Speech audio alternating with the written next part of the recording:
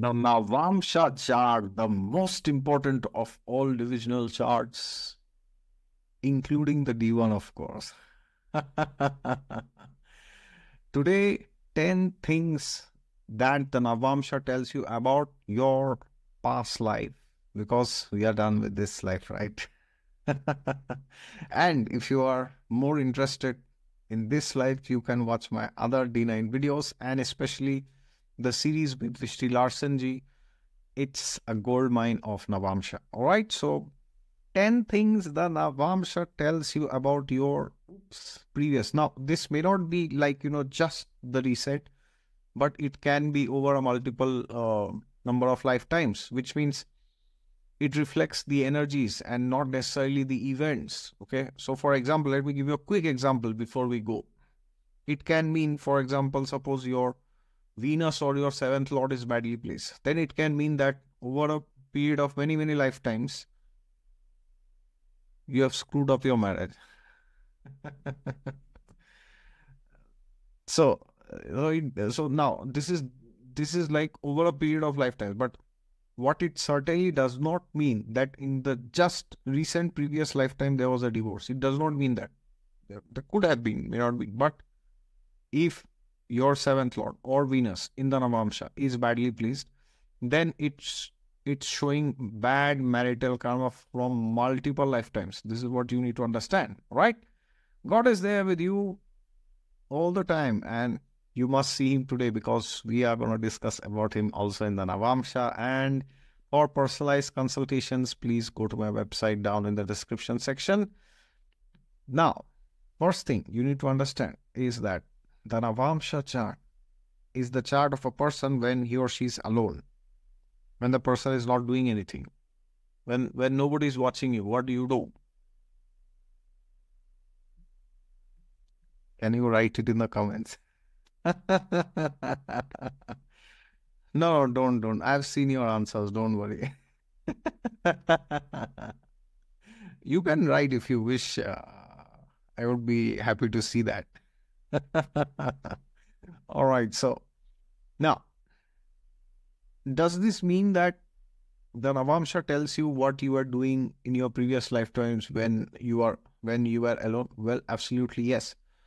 So that is why the Navamsha is the chart of your self, your spiritual life, and also marriage. Why? Because there are only two persons who know you quite well. One is your spouse, because they stay around 10 to 12 hours with you. And the other one who's staying 24 hours even when you are sleeping. Who's that? The Paramatma inside your heart.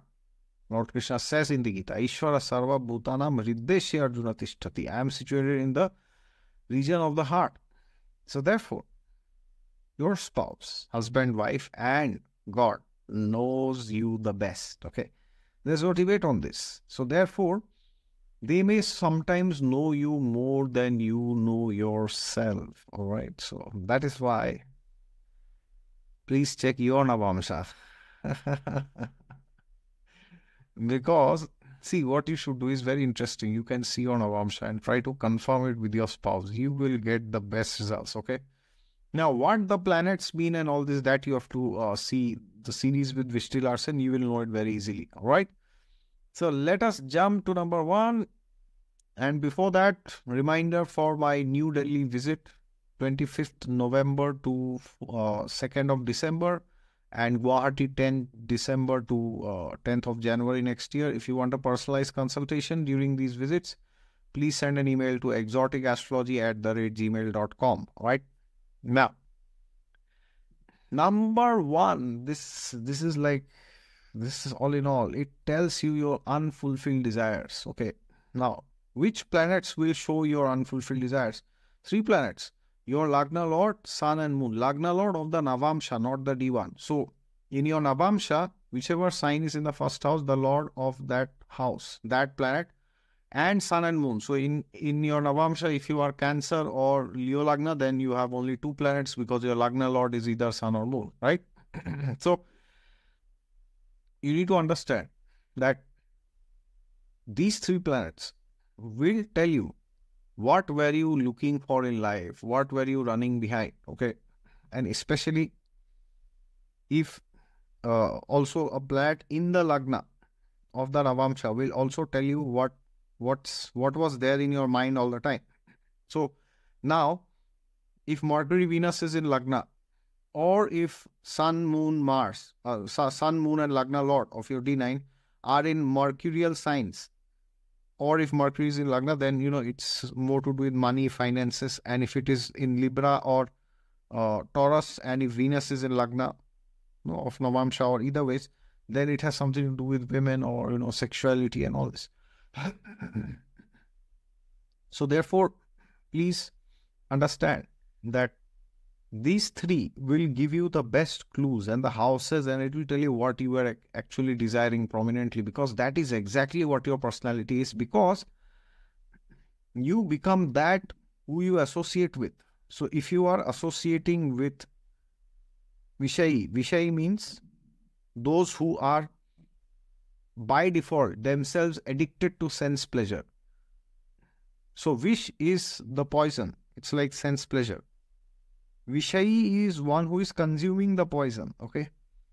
So the scriptures explain it is million, billion, trillion times more dangerous to associate with a Vishayi than to associate with the Vish. Because when you associate with the Vish, what happens? You get kicks and beatings, and then you suffer and you will get out of it. But if you associate with a Vishayi, a person who is addicted to sense enjoyment, then that person will transfer his or her addictions to you. So then it becomes much more difficult to get rid of all the bad habits. Okay, so therefore, it is imperative that you maintain good association and stay away from people who drag you down to materialistic activities. Okay, ultra materialistic, like sinful desires. Okay. Number 2, this is gold. It tells you about your married life. Married life, why? Because the Atma Karaka of the Navamsha is Venus, Shukra. Venus. So Venus is the most important planet. Along with Venus, you need to check the second lord, you need to check the planet in the second and 7th house, 7th lord, and 11th house, 11th lord.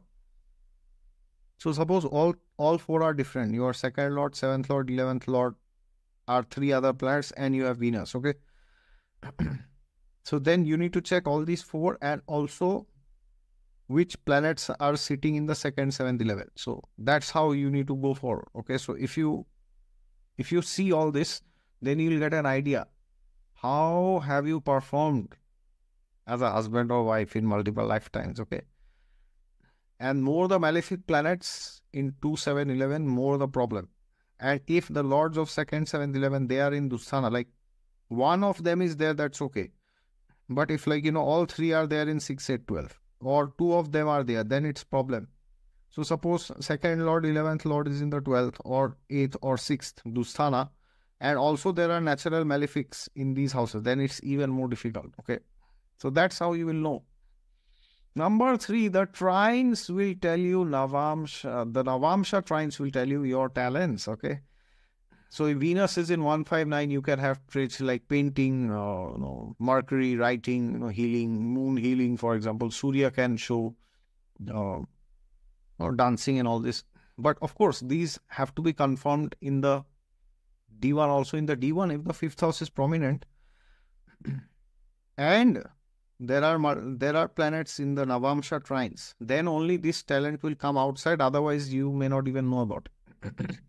But suppose you have Mars in the Navamsha trines, then it can mean that you are interested in cooking or like army, fire, martial arts. Could be astrology also at times. Also, you may try yourself. If you try to improve that, try to dig that out from yourself, you may be very successful. So this is something you need to take care. So if it is there, it's there, very good. If not, you may try to furnish them. Okay, and these traits may come out amazingly. Okay. Number 4, it tells you about your spiritual life. So In the case of Navamsha, you have the ninth lord, you have the ninth house, you have the fifth house, fifth lord, and Jupiter. So these five areas, fifth house, fifth lord, ninth lord, Jupiter. So they will tell you what is going on with your spiritual life.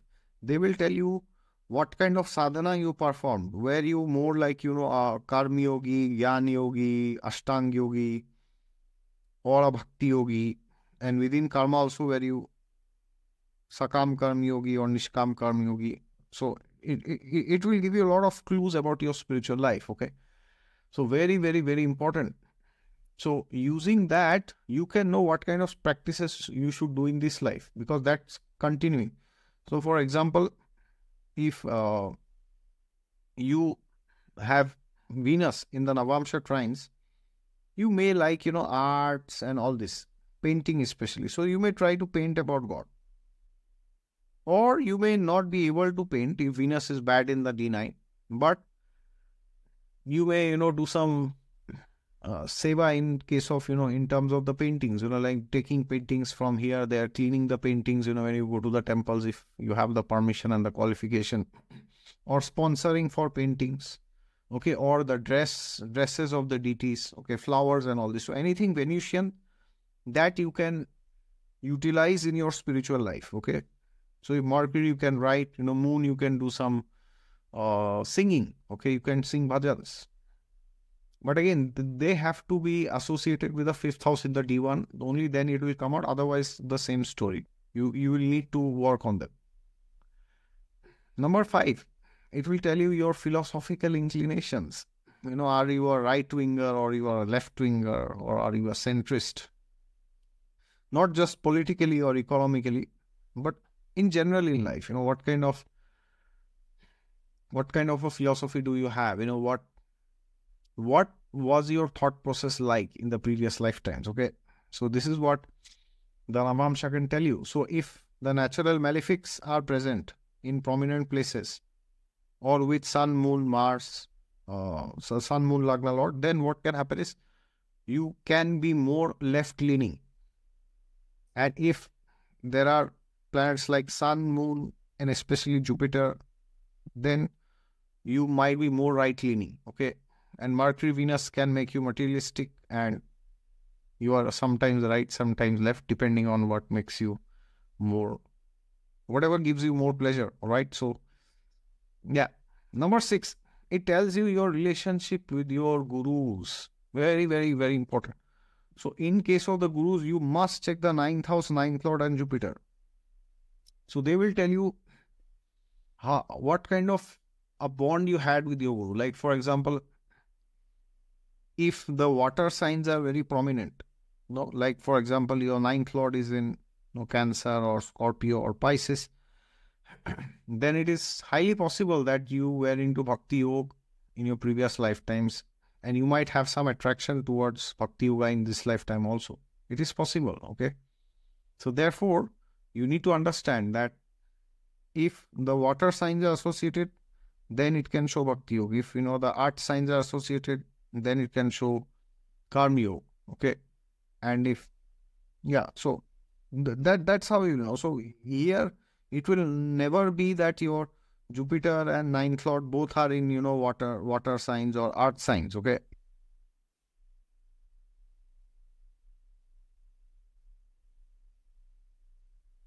Sorry for the technical glitch. I hope it's working now again.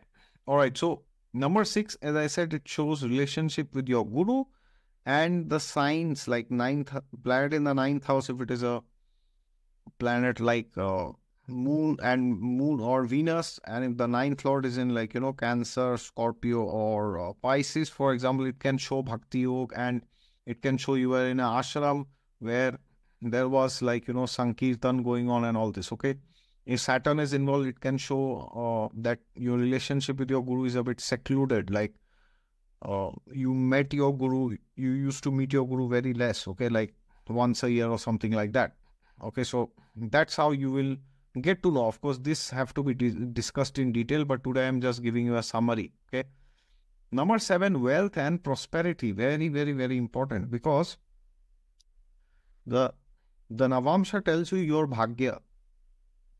Bhagya in this context means your fortune, which means the amount of things that you get without endeavoring much. So therefore, for a person to have wealth, the D1 has to be strong.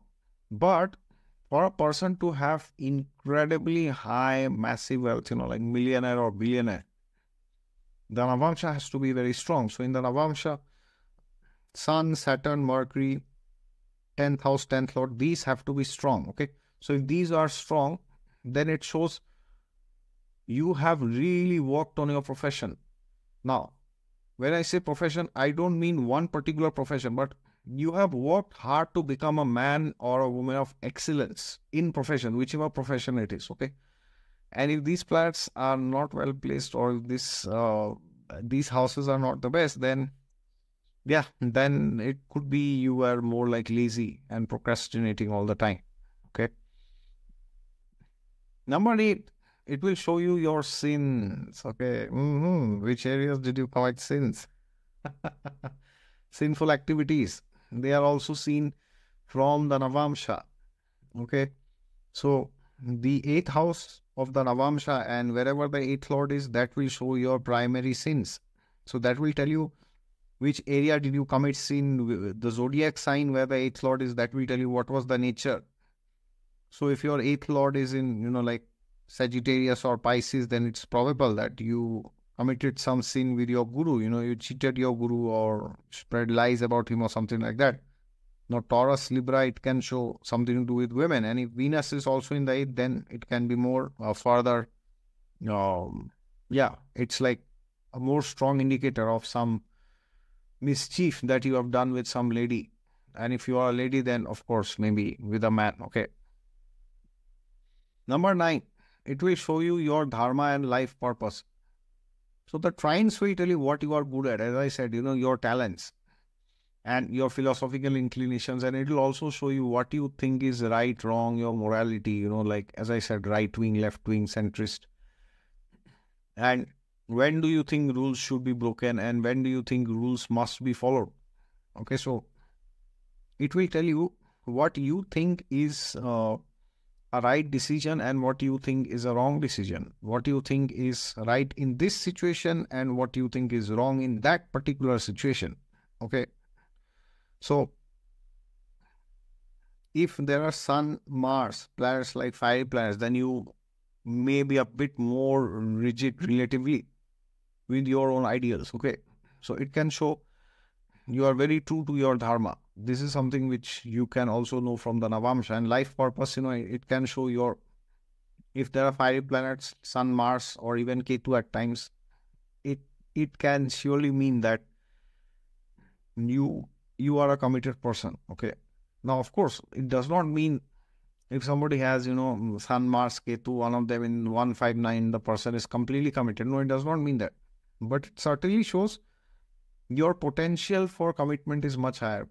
Could be towards one partner, your spouse, or could be towards a spiritual path or towards your profession or your health, whatever it is. Okay. It's higher. And last but not the least, it shows your weaknesses. Okay. So for weaknesses, you also have to see the 6th house in your Lagna chart, the Bhava Chalit chart, sorry, not Lagna chart. Okay. So go to the Bhava Chalit chart and see your weaknesses. But in the Navamsha, when you see weakness, how do you see weaknesses? Weaknesses in the Navamsha should not only be seen from the 6th, it should also be seen from the 8th and also the 12th. So planet in the 8th house of Navamsha can strip you, can separate you from that. Like for example, Venus in the 8th, too many breakups. Okay. It's like you're going on sobbing, crying and all this. So that has become kind of your weakness, what opposite sex tells about you and all this. And whichever planet is in the 12th, you are like, you have a tendency to be more greedy related to that. So for example, if Mercury is in 12th, then yes, you are greedy. You could be more greedy for money. Okay. So of course, it will depend what is there in the other trines. And, for example, if you have Mercury in 12th and your Sun, Mars, Jupiter, they are in the trines, then this can reduce the effect. But it will show that you have a weakness of heart when it comes to these planets, which are in Dusthanas. So therefore, the Dusthanas of the Navamsha, and at times the third house also, will tell you a lot about your weaknesses. Okay. And the trines will tell you about your inherent thoughts, and the kendras will tell you about your strengths and your power, basically. All right. So that is how you study the Navamsha. So use it to learn more about your past life so that you can improve your current life and your future lifetimes. All right. Thank you so much. Please take care. Jai Siya Ram.